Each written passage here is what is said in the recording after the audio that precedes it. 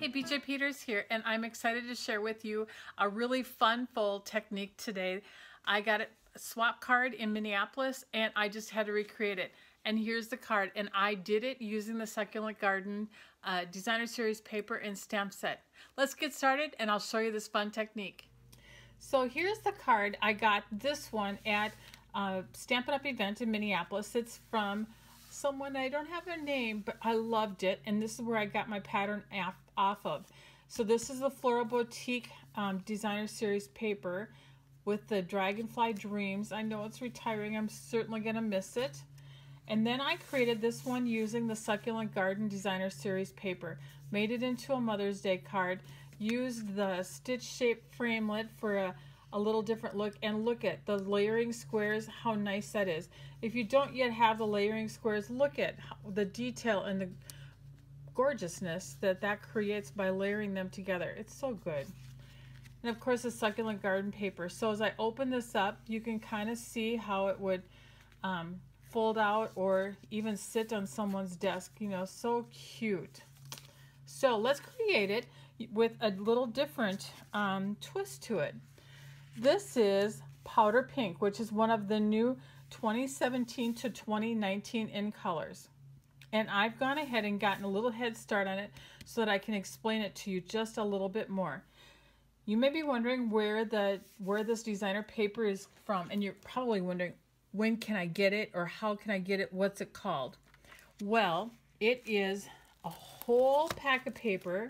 Look at this. So the Berry Burst, the Fresh Fig, the Powder Pink, the Lemon Lime Twist, and the Tranquil Tide. So it's the 2017-2019 in colors, and it's called Fresh Florals Designer Series Paper Stack, and it's in the new catalog. So June 1st, you'll be able to order it. I love it. So obviously, as you can tell, and it makes a gorgeous card, as you can tell. So you're going to have it, right? All right, let's start with measurements. Here is the card folded out. This is 5.5 inches by 11 inches. You are going to score at 1 1/4 inches, 4 inches, and 6 1/4 inches. Okay, and then you're going to fold it into this kind of a I guess it's like an M pattern or a W pattern, depending upon how you look at it. Okay, the front panel here, your Designer Series paper is going to be 1 inch by 5 1/4 inches, and I chose on this one to put the same Designer Series paper on the inside, so 1 inch by 5 1/4. This next panel is 2.5 inches by 5 1/4 inches. Love that pattern.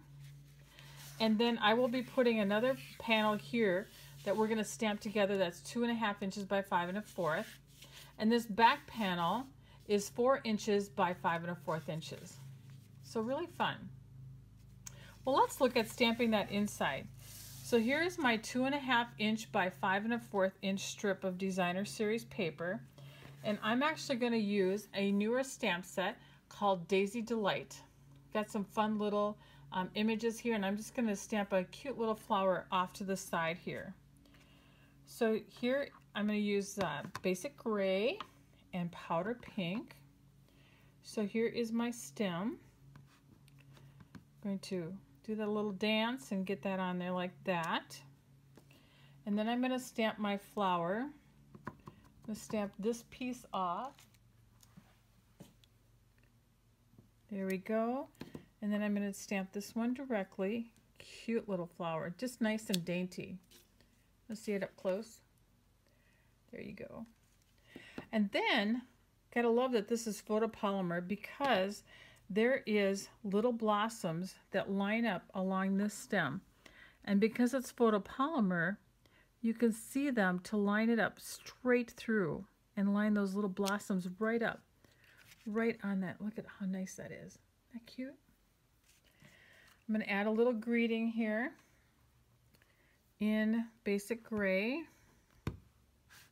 Your thoughtfulness brightened my day. What a beautiful thank you card this will be.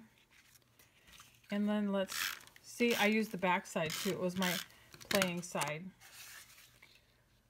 Put that right on there like that. All right, now let's add a little bit to the front here.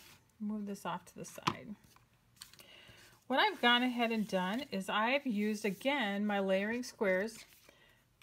Really, seriously, you got to have them. And created this little basic gray and the square piece. So let's put them together. Just like that. And I think I'm going to put this on here too at an angle, just like this.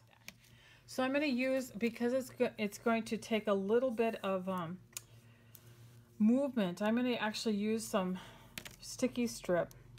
I'm sorry, not sticky strip, it's the tear and tape adhesive, because you don't have all those little pink pieces flying all over the place. So just a little bit stronger adhesive. So let's get that point lined up there. I'm going to put it towards the bottom, I think, just like that. Here we go. And then I've gone ahead and used the daisy again from the Daisy Delight stamp set and the new Daisy Punch, and created two daisies. Let's put them on there. I'm going to pop it up on dimensionals here. What a fun spring card. I am ready for spring, I'm just telling you. We had very nice weather a few days ago, and it is gone. Feels like it's back to the Arctic. Look at that. I love that. You know what? It just needs a little bit of a finishing touch, and I have something new. Clear faceted gems. Woo! Look at how cute this is going to be with one of these right here in the middle. And they come with the glue dots on the back. Oh yeah, baby. Look at that. Isn't that not fabulous or what? Wouldn't you love to get that card in the mail? Look at how nice it'll look sitting on your desk. Oh yes. Thanks for stopping by my blog today. Have a great day. Stamp and feel great. And don't forget, when you want to purchase any of these items, to stop by my online store at stampinbj.com. Bye everybody.